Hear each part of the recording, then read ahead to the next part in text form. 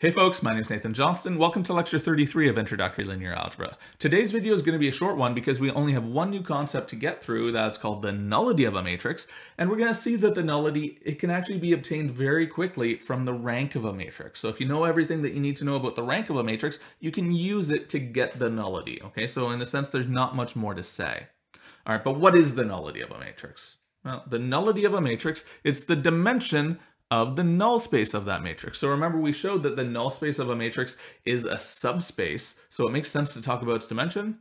Well, that dimension we call the nullity of the matrix, okay? And I mean, another way of thinking about it is just sort of trace the definitions together. It's the dimension of the solution set of this linear system AX equals 0, okay? So remember, like that linear system there, it might have a unique solution, the all zeros vector, in which case, you know, the null space is just that vector, so it has dimension 0. In that case, if there's a unique solution, the nullity is 0, okay? But that linear system might also have infinitely many solutions. Well, if that infinitely many solutions is a line, nullity is 1. If that infinitely many solutions is a plane, nullity is 2, and so on. The nullity is the dimension of that solution set. It's the dimension of the null space.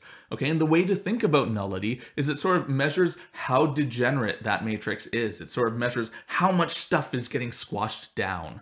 Okay, so if it's squashing everything down just to the 0 vector, then the nullity is going to be n. It's sort of squashing all n dimensions just into the 0 vector.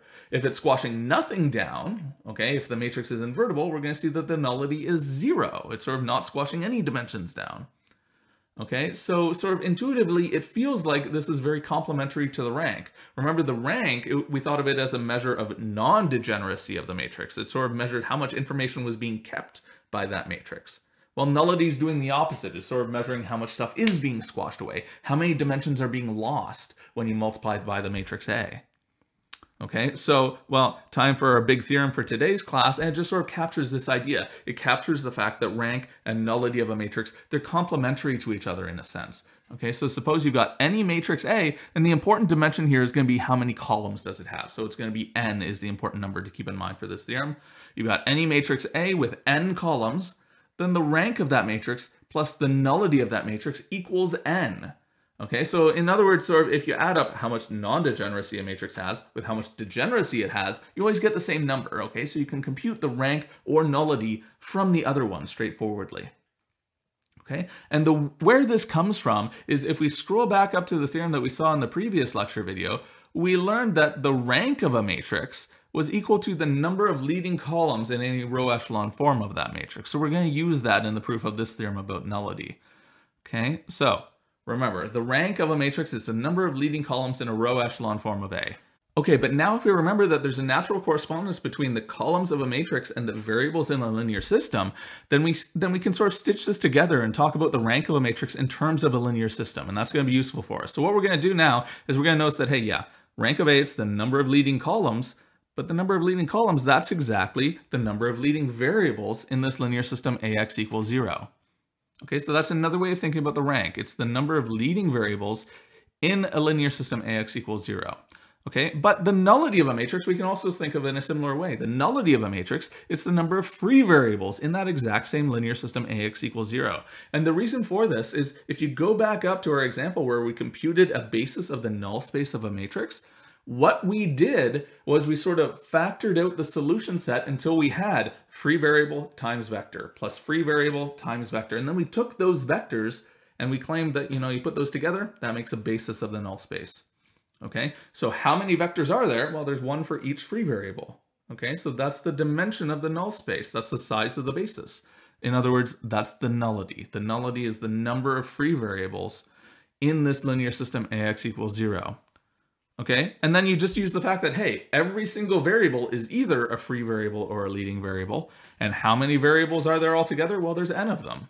Okay, so if you add up these two quantities, you've got to get this quantity. Number of free variables plus number of leading variables equals total number of variables.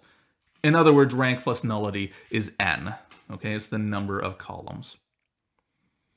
Okay, so let's go through an example now of actually computing the nullity of a matrix. And what we're going to do is we're going to use this matrix A that we saw in the previous video. We already computed the rank of this matrix. So now using this rank nullity theorem, we're going to be able to compute the nullity of this matrix very easily. Okay, so remember from the previous video that a row echelon form of this matrix is this guy down here. Okay, and we said, hey, the rank of this matrix is 2 because there's 2 non-zero rows, or equivalently, there's 2 leading columns here. Okay, well, if we plug this into sort of that rank nullity formula, remember the rank plus nullity has to equal n, the number of columns, just sub in what we know. Rank is 2, n is 5, right? Number of columns is 5, so just rearrange and solve for the nullity. Nullity's got to be 3.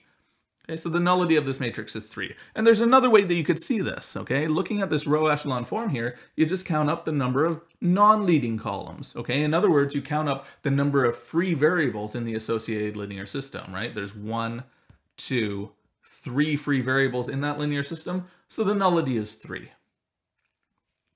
All right, good times.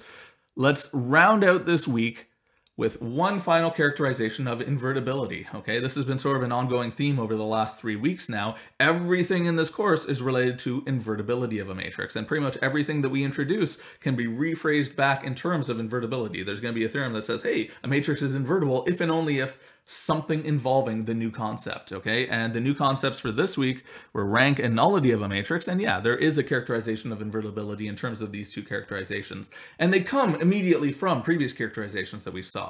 Okay, so remember, a matrix was invertible if and only if its range was all of Rn, okay? It was all of n-dimensional space. Well, another way of phrasing that is a matrix is invertible if and only if its range is n-dimensional. Well, that's exactly equivalent to saying that a matrix is invertible if and only if its rank is n. Okay, so that's one of our new characterizations of invertibility. And the other one is just the nullity version of it. Whenever you have a characterization of something in terms of rank, you have an equivalent one in terms of nullity just because of this rank nullity theorem that we just saw. Okay, we know that for any matrix, rank and nullity must add up to the number of columns, so they got to add up to n.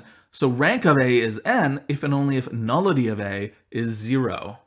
Okay, so that's also equivalent to invertibility. A matrix is invertible if and only if its nullity is 0. And this relates back to sort of our geometric interpretation of invertibility that we talked about earlier.